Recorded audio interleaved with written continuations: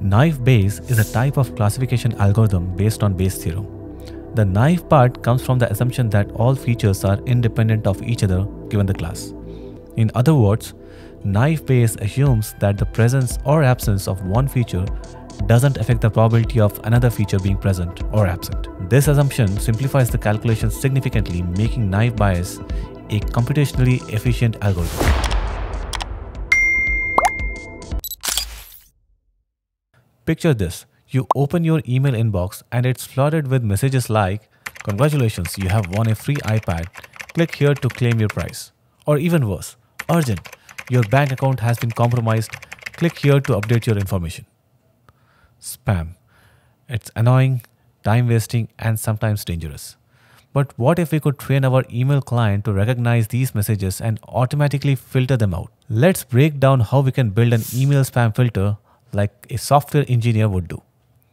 Now, one approach to spam filtering is to use simple handcrafted rules. We could start with a few straightforward rules. Say our rule 1 is if the email contains phrases like "free prize," "urgent action required," then we mark it as spam. Or if the email is from unknown sender, we mark it as spam. Or if the email has lots of typos or grammatical errors, we mark it as spam. This approach is simple, but it has drawbacks. Spammers can easily adapt to these rules and genuine emails might get caught in the filter. Machine learning offers a more sophisticated adaptable solution, the naive Bayes algorithm. In particular, it excels at text classification tasks like spam filtering. But before we delve into its inner workings, let's establish a foundation in probability theory. Bayes' theorem is a fundamental principle in probability theory that describes how to update our beliefs about an event based on new evidence. It's a mathematical formula that looks like this, where P of A given B is the probability of event A happening given that the event B has occurred. This is also called posterior probability. This tells us that the probability of a hypothesis A being true after we have observed some evidence B. It's our updated belief about the hypothesis based on the new information. P of B given A is the probability of event B happening given that the event A has already occurred. This is called the likelihood. This tells us how likely the evidence B is to occur if the hypothesis A were true. P of A is the probability of event A happening, which is also called as the prior probability, and P of B is the probability of event B happening, which is also considered as the evidence. Now, in the context of spam filtering, event A is the email is spam, and event B is this email contains certain words, for example, free or money. We can adapt Bayes' theorem to calculate the probability that an email is spam given the words it contains. This equation answers the question, what is the probability of an email being spam given the specific words W it contains? Naive Bayes is a simplified version of Bayes' theorem. The naive part comes from the assumption that all the features, words in our case, are conditionally independent given the class, spam or not spam. This means the presence of one word doesn't affect the probability of another word being present. With this assumption, we can simplify the equation to this, where W1, W2 to Wn, these are individual words in the email. And it can be further rewritten as this. This equation, P of spam given the word, is designed to answer a crucial question. What is the probability of that an email is spam given the words it contains? The numerator here represents the evidence that supports the email being spam. In this equation, this is the probability of seeing the particular words W in known spam email. It reflects how common these words are in spam. For example, if the email contains the word like free, $1 million, or urgent, this probability would be higher. This is the overall probability of an email being spam. For example, if 30% of our training emails were spam, then P of spam is equal to 0.3. Now, multiplying these things together gives us an indication of how likely the specific combination of words is to occur in spam email. The denominator takes into account all possible scenarios for the words W. And here is the equation. Here, this is the same as the numerator, the probability of seeing the words in a spam email. And this is the probability of seeing the words in legitimate or say non-spam email. And P of not spam is the overall probability of an email being not spam, or 1 minus P of spam. This part of the equation essentially says the words W could have appeared in spam email or in the non-spam email. Let's consider both possibilities. Now the entire Bayes theorem equation is a ratio like this, which is basically the probability of being spam given a word is the evidence for the spam divided by all possible scenarios for the words. By dividing the evidence of spam by the total probability of all scenarios, we get a normalized value. This value tells us the probability that the email is spam given the specific word it contains. In simple terms, imagine you are trying to figure out a dog is a golden retriever or not. You see that the dog has golden fur, which is an evidence for golden retriever. However, there are other dogs with golden fur too. So you consider all the dogs with golden fur, all possible scenarios.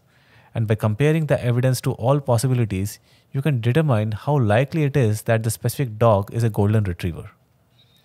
Similarly, naive Bayes compares the evidence for spam or words in this email to all possible scenarios, to both spam and non-spam emails. This helps us to calculate the probability that the email is spam. Now, before we dive into the probability calculations, let's discuss an important concept: vocabulary.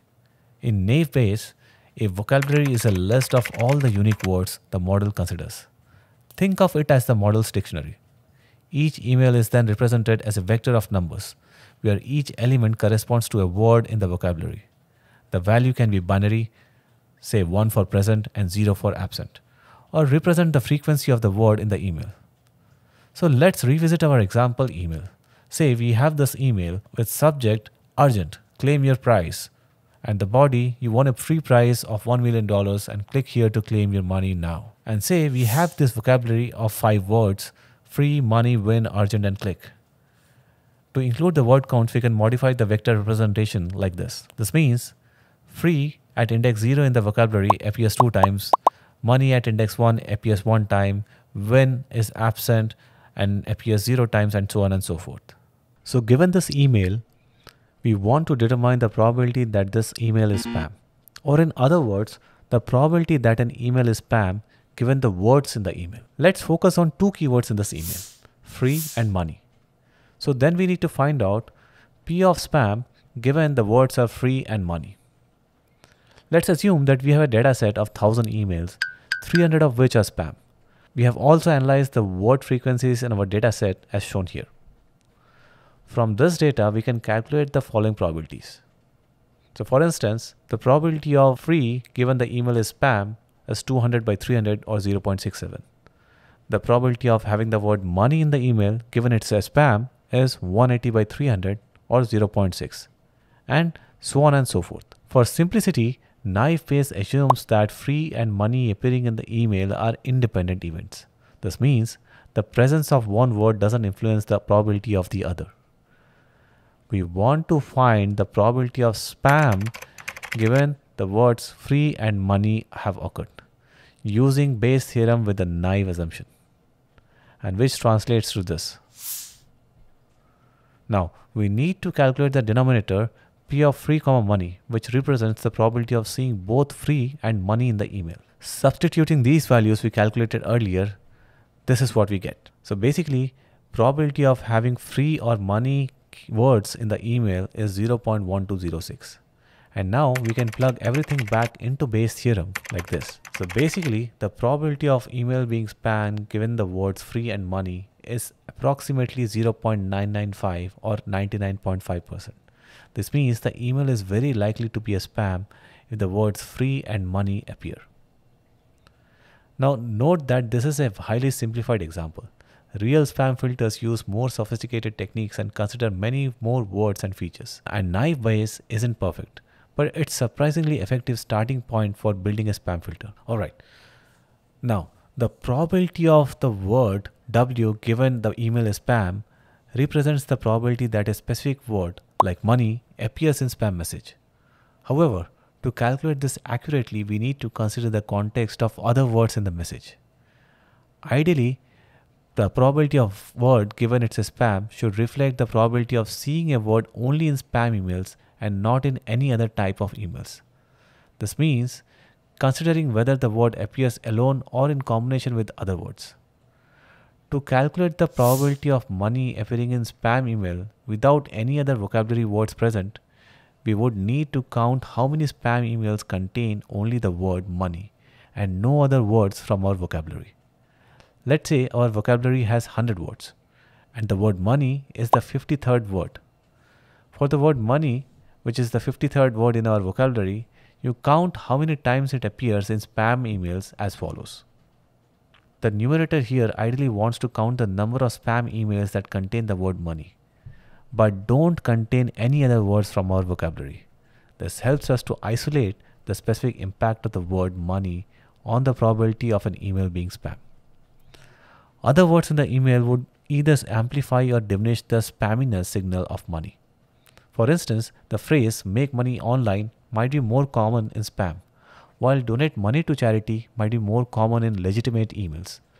By isolating money, we prevent these other words from skewing our calculations.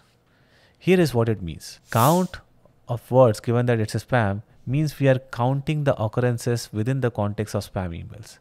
We are only looking at emails that have already been classified as spam. W_53 represents the word money. This symbol means and, so we are looking for cases where money appears and other conditions are also met. And this part represents the absence of all other words in the vocabulary. The symbol means not, so not W_1 means not word 1, and not W_2 means not word 2, and so on and so forth. We want to count money only when none of the other 99 words in our vocabulary are present in the same spam email. This part of the denominator simply counts how many times the word money appears in spam emails. This is a straightforward count of all occurrences of money, regardless of whether the other words are present or not. So let's say we have 5 spam emails. Free money now, click here for your money, urgent, claim your money, lottery winner, you won money, or you owe me money. If we were to calculate the numerator strictly, it would be only count email number 5 because it's the only one that contains money without any other words from our vocabulary. And that is where comes the naive-based compromise. In practice, due to the naive-based assumption, the words are independent. We don't actually calculate the numerator this way. Instead, we simplify it by just counting all the occurrences of money in spam emails, regardless of whether other words are present or not. So in our example, the numerator and denominator would be 5 because money appears on all 5 spam emails. This simplification makes the calculation much easier and it still often works well in practice. So the true conditional probability, that is the probability of seeing money given that the email is spam, should ideally reflect the chance of seeing money regardless of any other words present. This is the information we are seeking when we want to classify a new email. However, due to the naive-based assumption that words are independent, we don't strictly enforce this condition. Without the naive-based assumption, calculating the probability of seeing a specific word only when no other words from the vocabulary are present becomes exponentially more complex. You need to consider all possible combinations of words in your vocabulary. For a vocabulary of even moderate size, say 1000 words, the number of combinations become astronomical. This means the computation time required to calculate the numerator would increase dramatically, potentially making the model impractical for real-time applications like spam filtering. For example, imagine you have spam filter with vocabulary list of just 10 words. To calculate the probability of seeing a specific word, say money, only when no other words are present, you need to consider all these possibilities. And if it is money with any one other word, there will be 9 other words that could appear with it. And same goes with money with 2 other words or money with any 3 other words and so on and so forth. So the possibilities of money appearing with all the 9 words can grow exponentially. As you can imagine, even with moderate vocabulary size of 1000 words, the number of possible combinations becomes astronomical. Calculating the probability of each of these combinations would require an immense amount of computation, making it impractical for real-time applications like spam filtering. The naive-based assumption allows us to simplify this significantly because we assume the word independence. The probability of not seeing any other word doesn't affect the probability of seeing money. This means we only need to consider the probability of each individual word appearing in spam, rather than all possible combinations. In other words, we simply count how often money appears in spam emails and divide by the total number of spam emails. The knife-based assumption greatly simplifies this calculation by assuming that words are independent. The simplification allows us to calculate the numerator much more efficiently, even with large vocabularies. While it might be sacrificing some accuracy by ignoring word dependencies, the knife-based model often performs surprisingly well in practice. In spam filtering, where speed and efficiency are crucial, the knife-based assumption is a valuable trade-off. It enables us to build fast and effective spam filtering that can handle the vast amounts of email data flowing through our inboxes every day. However, if computational resources and data availability are not constraints, exploring models that can capture word dependencies could lead to even more accurate spam filters. This is an active area of research in natural language processing. While the knife assumption isn't perfectly accurate, knife-Bayes is surprisingly effective for many text classification tasks. And that's how you use Bayes' theorem to calculate the probability of spam given certain words in an email. In our next video, we'll explore Laplace's theorem, which is a variation of Bayes' theorem that can be used when we have limited data and need to make assumptions about the prior probabilities.